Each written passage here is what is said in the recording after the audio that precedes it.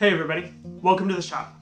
Today I wanted to show you a trumpet that a fellow teacher donated to the band program, but right now it's not in playing condition. So I want to show you what shape it's in and what we can do to it so we can get it back into the hands of a student that would love to make some music on it. So here's the main trumpet, and you can see that a lot of the issues are cosmetic, and this is because it was sitting out on the porch of the teacher for about 10 years in its case.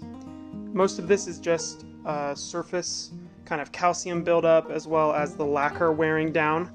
Okay, you can see that there are some scratches, but luckily there's actually not that many dents, nothing that isn't repairable, and that's what we're going to be doing in the next part of this video. So this is a quick look at what needs to be done. Okay, this brace here is broken, so we need to make sure we get that soldered up. You can see how bent this bell is. We'll be able to clean that up.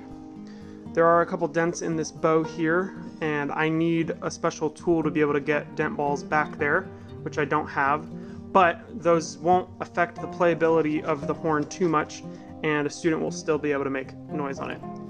This first valve slide is seized right now. I can't pull it out on my own, so we'll need to make sure to get that unstuck. The second valve slide does come out. It would be easier if I had both hands, but it does come out. You can see the buildup of calcium on that as well. The water corks do need to be replaced. They're a bit thin right now, but they do move luckily. This third slide does move. It will be able to come out.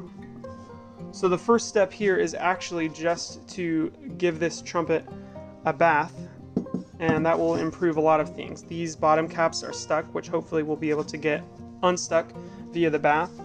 But let me show you the valves. This horn is a King 600 from the time when they were in Cleveland, and they made some great horns then. So even after being out on a deck, and I haven't touched it, I just picked this horn up today, these valves still appear to be in great shape, and they're going to clean up nicely. I already was able to check some of the compression in that second valve, which is pretty telling for the rest of the horn. I think this is going to be a great horn for a student after I get it cleaned up. So let me show you the bath process, and then in the next part after that we will discuss how to get this back into playing condition. As I draw this bath, the first thing that we'll need is some mild dish soap, and the goal here is to just use enough that it will fill the tank of this tub with bubbles as I agitate that there, and this soap will help us get a lot of the buildup that's in this trumpet, because remember, this was out on a covered porch for about 10 years. It will break down a lot of the buildup. This is the first brush that we'll be needing to use. It is for the valve casings. And this is a snake that I'll use to get into the lead pipe, the bell, tail, and any other parts of the trumpet that need a longer reach. As we prepare to give this trumpet a dunk in this bath, there are a couple parts that shouldn't get wet, and that is the valve caps with felts in them, as well as the corks that are inside of the valves to help with spacing and noise. I'll show you what one of these valve corks looks like right now, and it is a bit brittle, so it broke already without getting wet. Those will obviously need to be replaced, but they're very inexpensive. So the next step with this trumpet is to just let it soak for about 10 minutes. And while that's happening, I will make sure all the valves get added to this bath as well, and then I will be able to clean those with our brush. When I use this brush, the main thing I am trying to accomplish is just brushing out any of the buildup that is inside of here. There really wasn't that much, but as I finish them, I just put them out of the way, make sure to get a clean, good scrubbing in between all of the valve ports, and the soap has done its job. Next up is running that snake through as much of the trumpet as I can. So I start from the bell end and push it through to the bell tail, and I do this a couple times just to make sure that I get this thoroughly cleaned. Then I move on to the lead pipe, making sure to really scrub this area, as the brushes are about the right size for this, and it actually loosens up a lot of buildup that was in there. Now I remove the third valve slide, making sure to get a lot of the water in there as I scrub this. I give it a thorough scrubbing with this brush, making sure to get into the legs and in between the legs, and this part is good to go. Now I'm going to check if the soap has loosened up any of the stuck slides.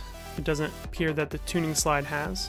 The second valve slide comes out very easily, and then I wash this up with that same brush, making sure to get lots of water in there and brushing in between all of the spots.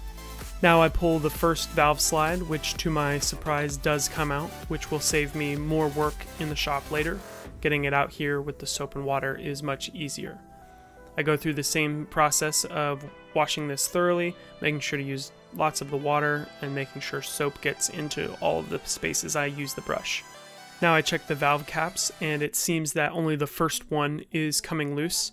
After I give that a quick cleanup, I try again on the other two valve caps, and they definitely don't seem to be coming off right now, so I'll have to use other methods in the shop to get those off. All that's left is to thoroughly clean the rest of the trumpet with this valve brush and make sure to get it into all of the slide legs and the valves themselves. I also use it on the outside of the trumpet to try to break up some of that lime and calcium buildup.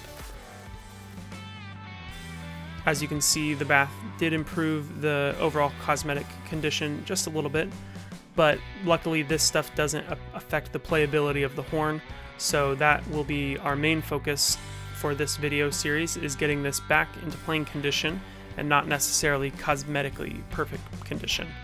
So that's the condition of the horn that was donated by a fellow teacher.